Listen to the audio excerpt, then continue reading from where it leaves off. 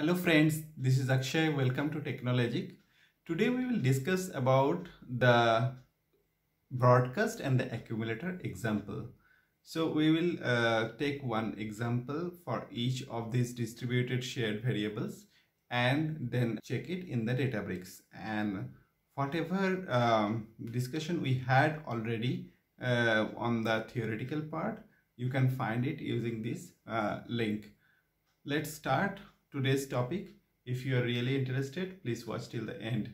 So for the remote nodes in the cluster, we can have like two kind of variable, distributed shared variable. One is accumulator, another is broadcast, and one is read only, another is write only. So first I will check one example for the broadcast. So let's start with the broadcast variable, which is a read-only variable which can be passed to the all nodes and to look up some data. So we will check this by this example. I have taken one para about M.K. Gandhi from Wikipedia, and what we are going to do here, we are going to find the article and flag it as an article.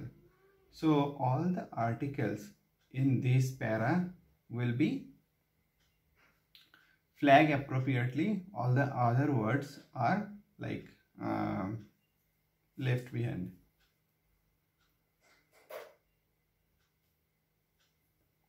So let's go to Databricks.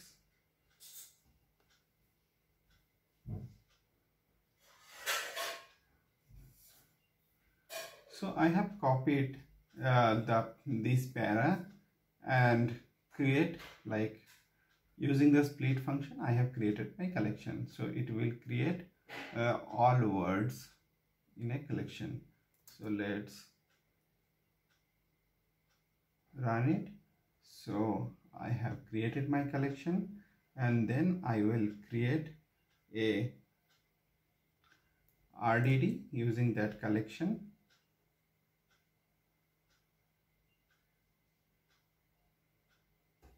And then I will define my one dictionary as the broadcast data. So that will be A as an article, An as an article, and D as an article. So these are my broadcast article.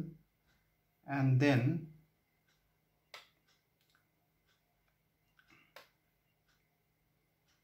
I will actually create the broadcast variable using the Spark context.broadcast method.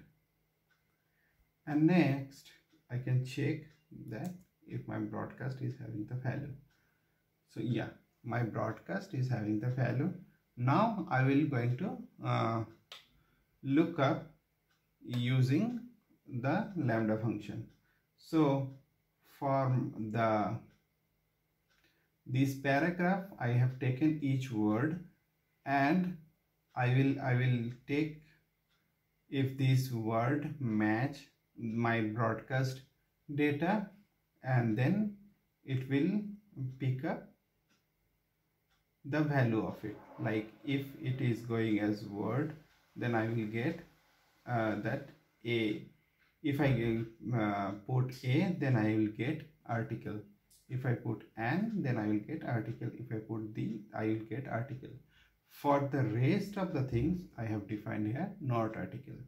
And I am just sorted it using the word pair, and article I want to show first, and I will collect the data. Let's see the output.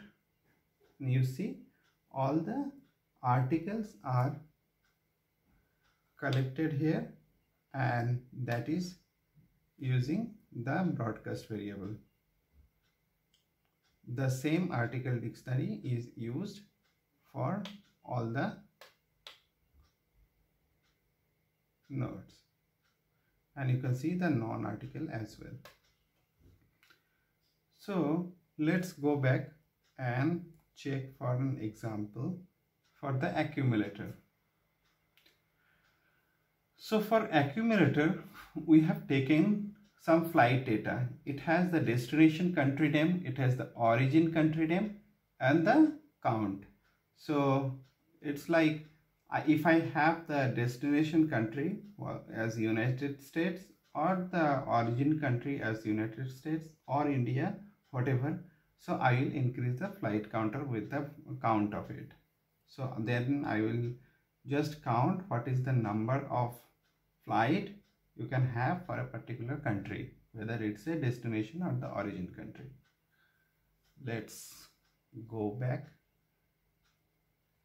and this is my Parquet file. I have created a data frame using this Parquet file using the read.parquet method, and next I have created my accumulator. You see there is no named accumulator given in the Python example. So I just can only create the unnamed accumulator in Python, and this is the accumulator ID and it's the value. Now I just created a small function here which is like counter function, and I just check what is my destination country and what is my origin country, and if it is match, then I will like add the count to the accumulator variable, and next I will call this function in for so data frame, and using the for each function I just call the function to call the accumulator, and I just from the definition call the accumulator, and now I will get the value of the accumulator. So it's 135. So 135 flights total start or end in India. But if you just want to run it again, the accumulator value will not reset. So it will be just doubling up. Yeah. So what you need to do, you need to recreate the accumulator one each time you want to reuse.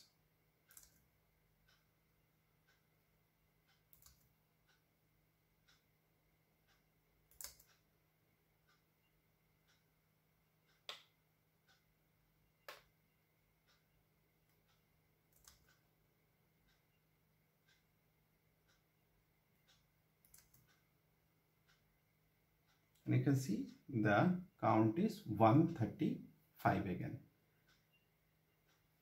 And now if I just create the same example using scalar, so you see I can have like unnamed long accumulator or the named accumulator.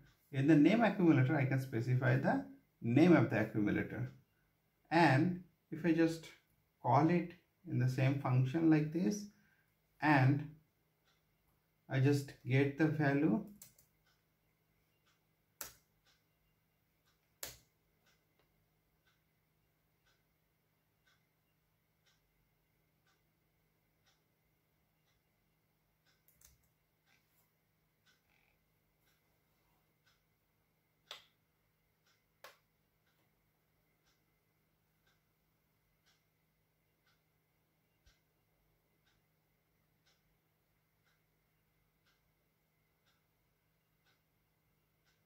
and now if I want to check the accumulator in the Spark UI, I can check it like this.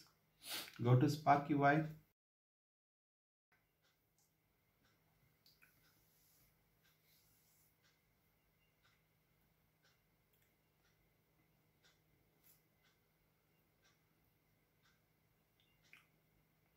so this is your last job.